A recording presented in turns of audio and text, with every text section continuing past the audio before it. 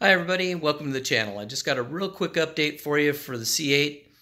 It looks like one of the vendors has inadvertently given away the start of production date, which they're claiming is going to be December of this year.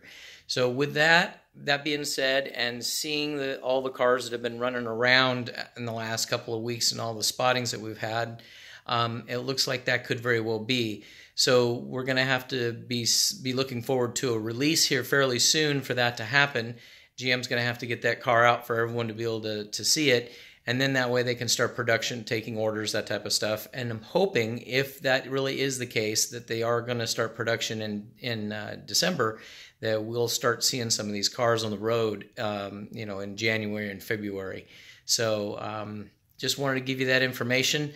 Don't know for sure if that's, gospel or not, but we won't know that until it actually happens. But some exciting news. I just thought I would give it to you. All right. You guys have a great night.